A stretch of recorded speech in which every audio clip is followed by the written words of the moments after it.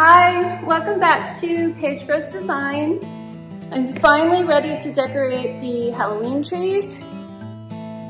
My husband says he thinks that I have a Halloween factory here at the house, and I think he might be right. Come see what I did.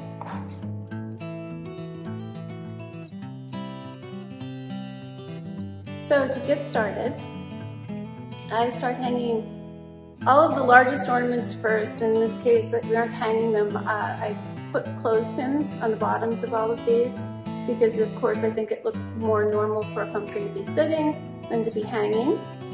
And the orange tree is the one I'm going to do first. It gets decorated with the bloody eyeball bats and scary pumpkins and these really cool black flocked tarantulas that I found at Dollar Tree, and some glittered spiders that I found at Dollar General.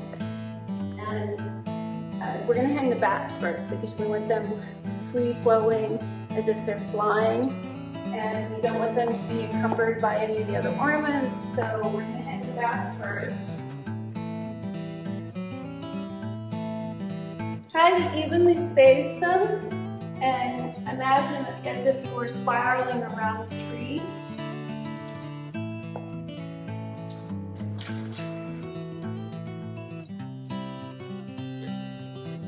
Now once you've done one spiral around, you have a few ornaments like this, then go in and fill in your gaps. Like down here is a little gap.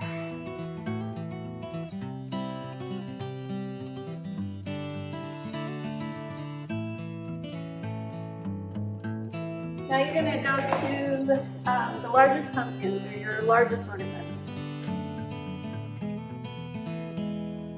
You can see I just put the clothespin on the back of the bottom of them.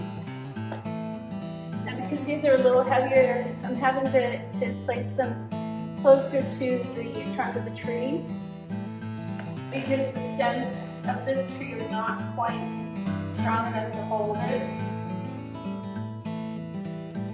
But think about how it's viewed.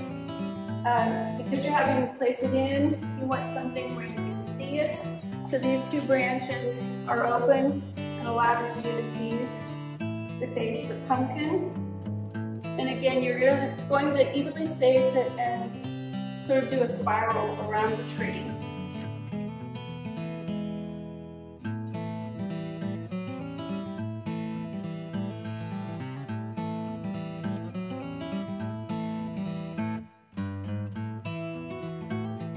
You're only going to be able to go sort of midway up the tree with these because with a large pumpkin like this, its top is going to look top heavy.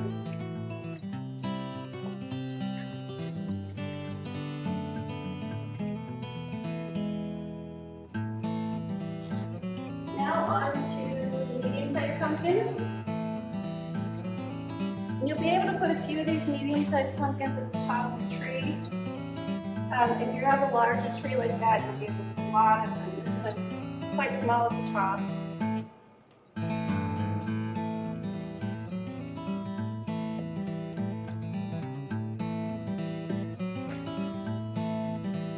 Think about the color that you're placing. So don't put two pumpkins of light color together. Always allow there to be a contrast.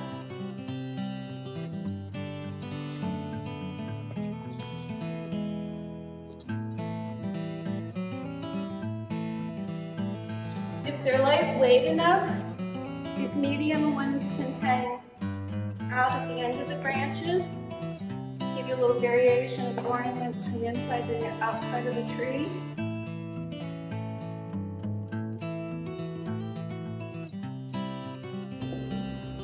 And always step back, look at it from a distance.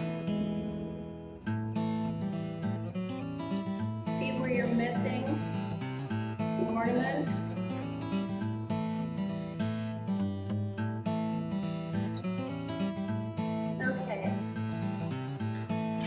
May think that you would hang the small ornaments next. You don't. Now you're going to hang the spiders.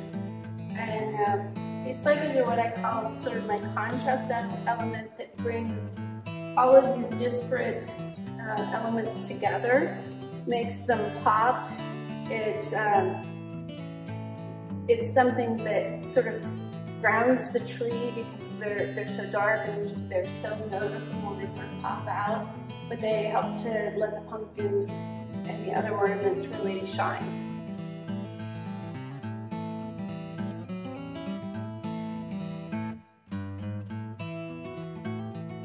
Place the spiders crawling in all different directions.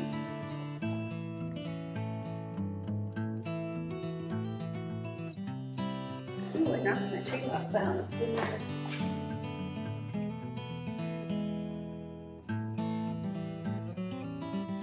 That really should be lesson 101. Make sure your tree is completely straight before you decorate it. I failed. Now these small spiders we can wait until after we place all the pumpkins and put them on. Now to the small pumpkins.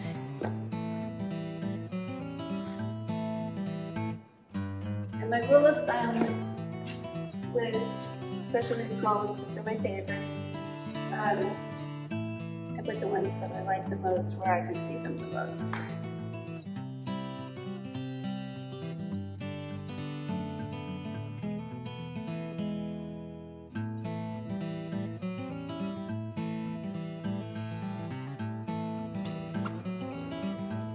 Now we're going to fill in the last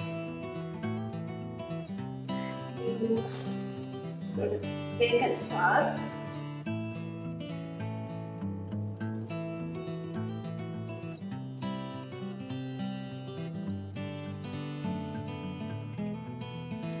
Some of these small glitter spiders.